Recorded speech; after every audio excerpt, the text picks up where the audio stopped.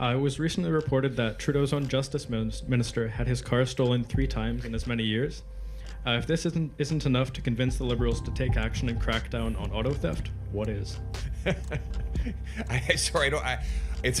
It's just hard not to laugh at the irony of it. But you know, I have to say, these car thieves have no gratitude. Here, the Justice Minister is letting them out of jail for stealing cars. You'd think that they would show him some courtesy in exchange, but instead they keep stealing his car. It's unbelievable.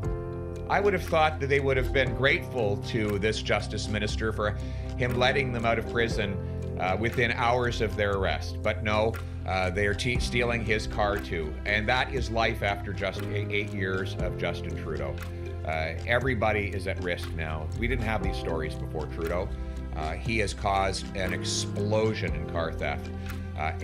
Good news is that life wasn't like this before Trudeau, and it won't be like this after he's gone. Under the previous common sense Conservative government, we cut car theft by half. I'll say that again. We cut car theft by half.